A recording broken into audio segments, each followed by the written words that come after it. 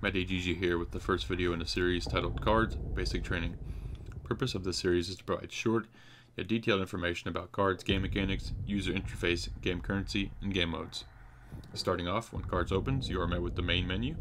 In the top left corner, you will see the current in-game currency balance.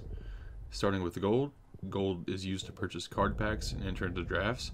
One card pack consists of 5 cards and can be redeemed from the in-game store for 10 gold. Gold is earned via daily missions, achievement rewards, draft rewards, and winning games. Every third win rewards 1 gold. Next, we'll discuss resources. Resources are the in-game crafting currency and can be used to craft any card in the game. The cost to craft a card is dependent upon the card's rarity, which I will break down in a coming video.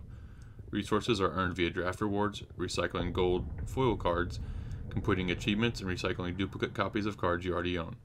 I will discuss how to recycle cards in a coming video. Next, I'll quickly go over the Settings tab. Inside the Settings window, you will find the option to connect your KARDS email account to be rewarded for 3 card packs. You can also customize your frame rate limit right here by clicking the override button. You can also adjust audio and other graphical settings right there. Also within the Settings tab, you'll see the encyclopedia, which I will break down in another video. Next, we'll discuss the Discord button.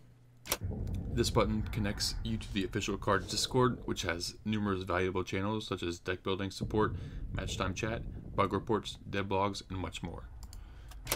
And last but not least, in this video, we'll discuss the friends list by clicking on this little person icon right here.